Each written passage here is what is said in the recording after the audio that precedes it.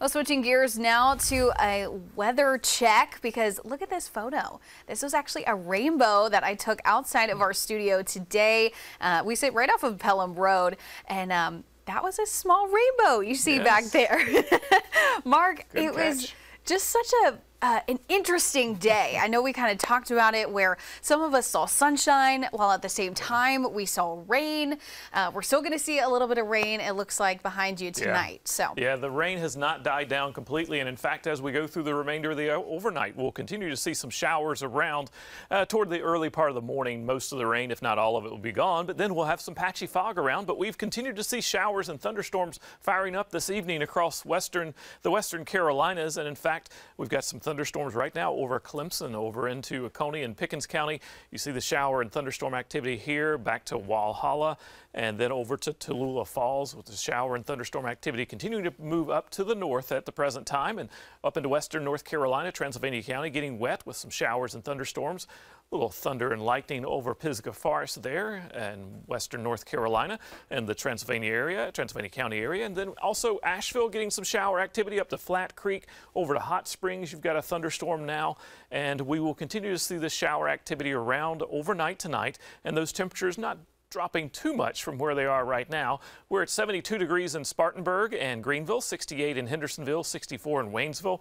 Asheville is at 68 degrees. Up in Bakersfield, you're at 64 degrees. Our weather headlines will continue to see some scattered showers and a few thunderstorms tonight, some producing some locally heavy rains and maybe a little gusty winds. Not expecting really severe weather out of this rain and thunderstorm activity overnight tonight, but as we go through the day tomorrow, more of the same across the area. A few isolated thunderstorms could again produce that locally heavy rain around, but hold on, because fall-like feeling weather is going to come as we go into the second half of the upcoming work week.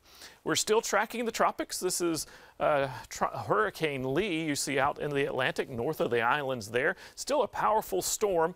We'll get an update after 11 o'clock, but we're still got it at a Category 3 storm right now. It is moving to the west-northwest around 10 miles per hour as of the latest advisory, and the latest advisory had it at 115 mile per hour winds.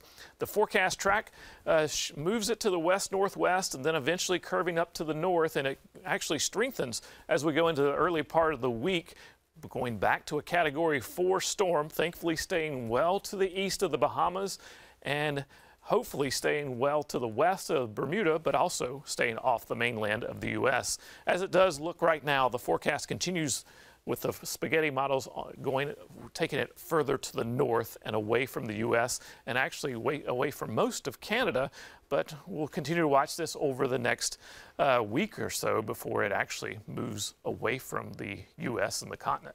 66 degrees overnight tonight with spotty showers and a few thunderstorms. The mountains, more of the same. You'll drop down to 61. All of us will see some patchy fog.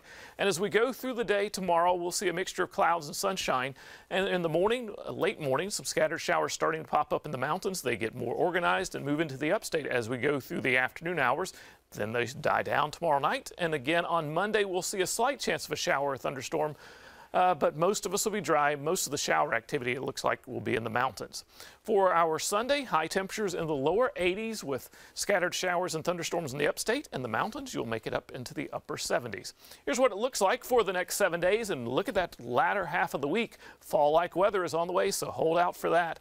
82 degrees on Sunday, middle 80s. We do warm up before then. Middle 80s early Monday and Tuesday. And then we'll see that scattered shower activity move out and drier weather coming in for the latter half of the week with those temperatures highs in the 70s and lows in the upper 50s. The mountains will see temperatures in the 70s tomorrow, upper 70s, lower 80s Monday and Tuesday, scattered showers and thunderstorms. And then that fall-like weather returns to the mountains as well. Mid 70s for highs and lows in the lower 50s. So it's going to taste a little like fall as far as our weather goes as we go into the second half of the weekend.